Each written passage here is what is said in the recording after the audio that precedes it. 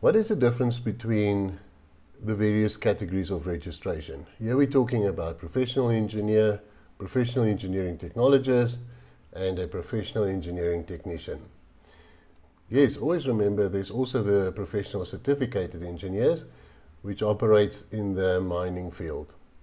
So, the difference between these categories. Let's start with a professional engineer. Now, a professional engineer must be able to solve complex engineering problems. This requires fundamental and specialized engineering knowledge. It also means that it's intellectual in nature, and it's also having the ability to work completely outside of standards. Whereas the technologist must have the ability to solve broadly defined engineering problems. So this means that the technologists require coherent and detailed engineering knowledge.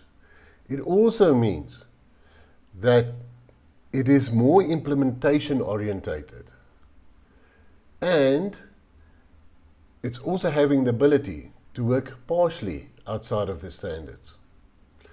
Technician, well, technician operates in a well-defined engineering arena, which means that these problems can be solved by practical engineering knowledge. It also means that it's repetitive of nature, and it means the technician must be able to operate within the standards and specifications. Complex engineering activities have some of the following characteristics. Let's have a look at them. The scope of these activities are complex. The systems are complex.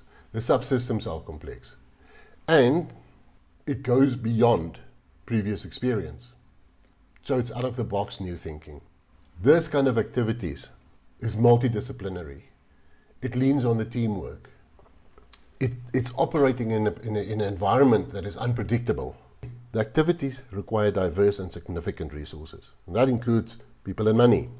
The activities also involved equipment, materials, and technologies. Significant interaction exists between a wide ranging of conflicting technical, engineering, and other resources. The activities are constrained by time, by finances, by infrastructure, resources, facilities, laws, bylaws, and standards and codes. The activities have significant risk and consequences in a range of contexts. That is complex engineering activities. Now let's look at broadly defined engineering activities. These could include the following. The scope of the practice area is linked to the technologies used and the changes due to the adoption of new technologies. This practice area is also located in a wider complex context. In other words, it requires teamwork and have interfaces with other parties and disciplines. These activities involve the use of a variety of resources, and again, including people, money and equipment, materials and technologies. Activities require the resolution of occasional problems arising from interactions between wide-ranging or conflicting issues. The activities are constrained also by technology that's available, time, finances, infrastructure, resources. That includes laws, standards, and codes. Activities have significant risk and consequences in the practice area and related areas. And then, well-defined engineering activities can be characterized by also the following.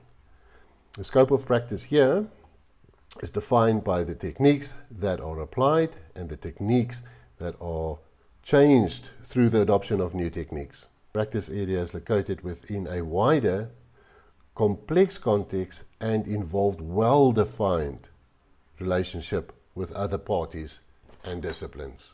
Work involves a familiar and defined range of resources. The resolution of interactions manifested amongst specific technical factors with a limited impact or a wider issue is required. Activities are constrained by operational context, defined work packages, time, finances, infrastructure, resources, facilities, standards, codes.